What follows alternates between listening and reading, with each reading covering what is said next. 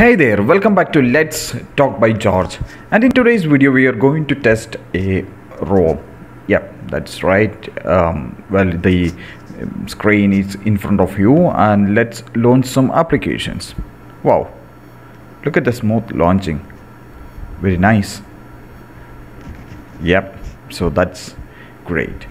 You may get an idea which ROM we are talking about. We are talking about the latest Octavi unofficial 3.3 ROM, and the ROM which we are testing is the GApps version of the ROM. So let's begin our journey.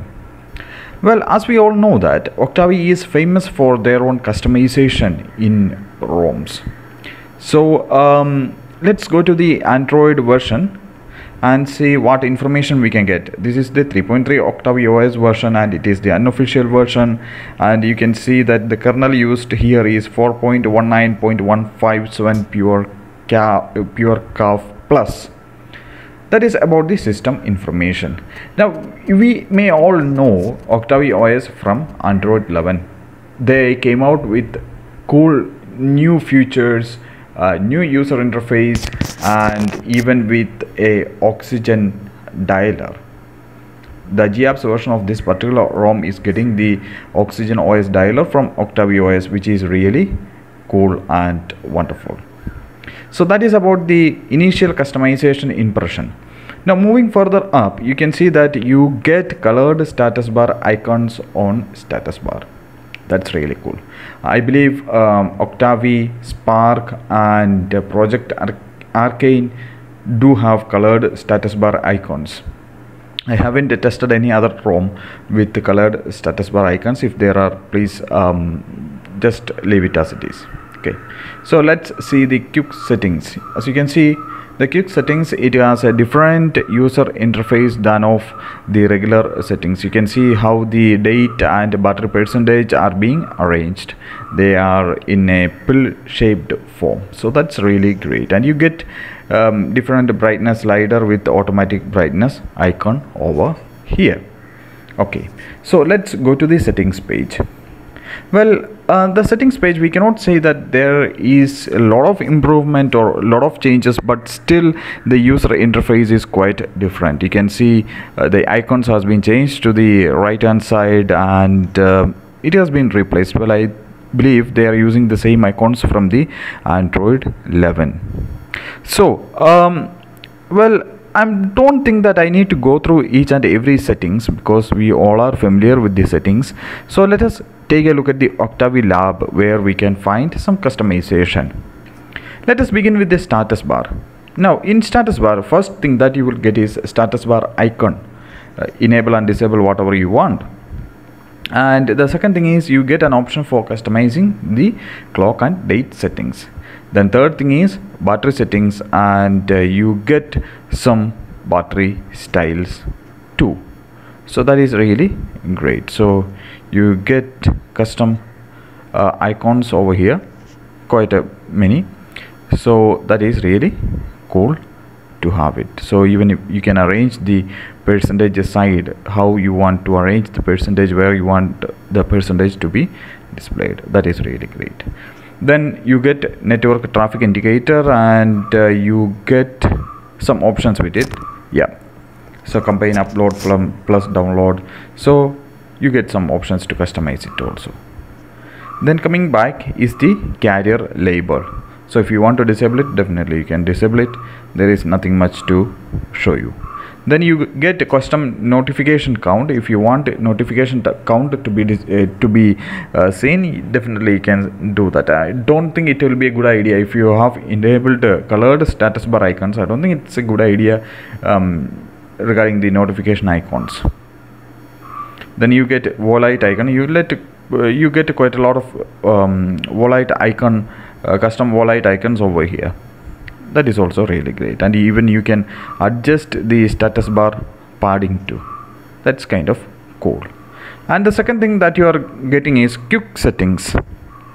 Let's take a look what quick settings customization options do we have. Well, as usual, you just get same quick settings customization options as in other ROMs. Then is the notifications.